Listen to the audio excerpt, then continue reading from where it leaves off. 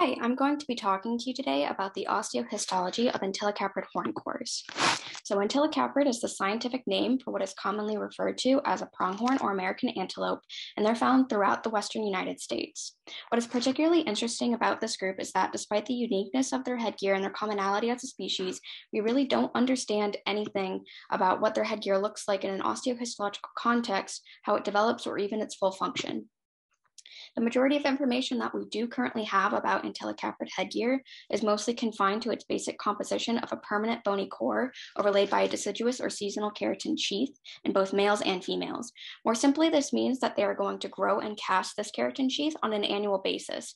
And this dearth in the literature is surprising if you compare it to other groups that possess headgear that, in addition to Antilocaprids, make up a larger group known as Pecora.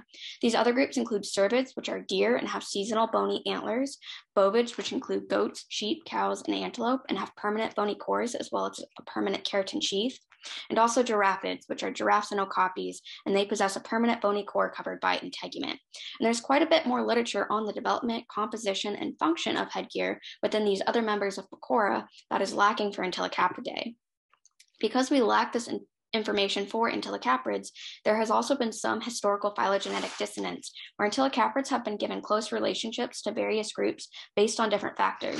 They've been linked to cervids because of the seasonal nature of both Antilocaprid keratin sheaths and cervid antlers, as well as some postcranial characters, to bovids based on their overall composition of a permanent bony core overlaid by keratin, and to giraffids based on some genetic characters. Given all of this, this study aims to provide a foundational knowledge of Antilocaprid headgear osteology in order to propel future studies that examine development and function of the headgear itself. So what we were able to do is utilize samples from a mature male and female Antilocaprid that were collected by the Wyoming Department of Natural Resources, and that were available here at OSU-CHS as part of a previous study, and we were able to subject this headgear to standard osteohistological methods, in which the headgear was removed by a bone saw, sectioned, and prepared in ethanol and clearing solution before being set in resin. Sections were then polished for microscopy and scanned under full wavelength, cross-polarized, and circularly polarized light.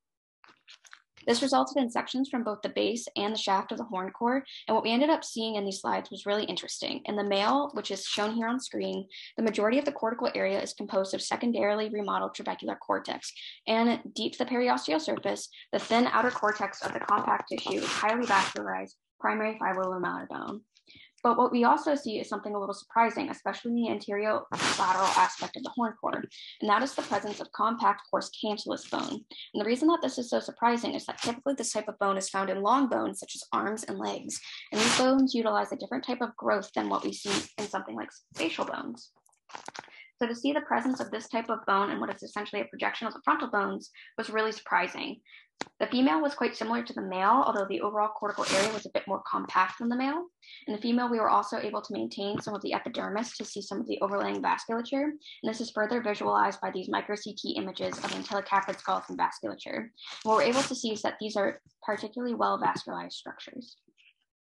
So what we're able to say about these horn cores is that they undergo frequent remodeling as indicated by the high cortical area of secondarily remodeled trabecular cortex, although as I noted, this is present to a much lesser degree in the female. A probable hypothesis for this is differences in the females in that the females do not engage in the same interspecific combat behaviors that males do during the rut. We're also able to say that these horn cores are likely growing quickly by the presence of primary fibrolamellar bone at the periosteal surface, and that there's likely some form of endochondral or modified endochondral growth, as opposed to wholly intramembranous growth taking place by the presence of compact, coarse cancellous bone. The high degree of vascularization of the horn cores provides a potential source for nutrients needed for the annual growth of a keratin sheath, and also tells that these are costly structures to maintain. Overall, the purpose of this study was to create a foundational knowledge of Antilocaprid horn cores in an osteohistological context to help complete future studies that may examine aspects of headgear ontogeny and development, as well as function, especially in females, comparative studies with available osteohistological data of other pecorins, so that's our cervids, bovids, and giraffids, and then from a paleontological perspective, this data also helps with the diagnosis of fossil Antilocaprids.